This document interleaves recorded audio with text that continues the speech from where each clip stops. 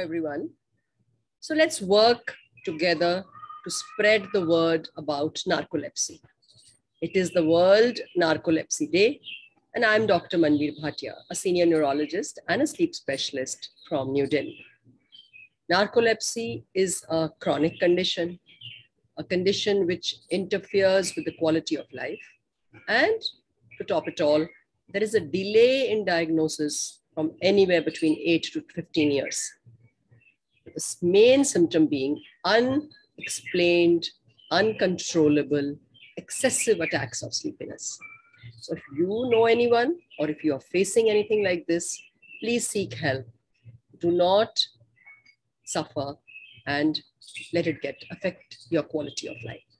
Wishing everyone all the best and striving together to improve the diagnosis of narcolepsy.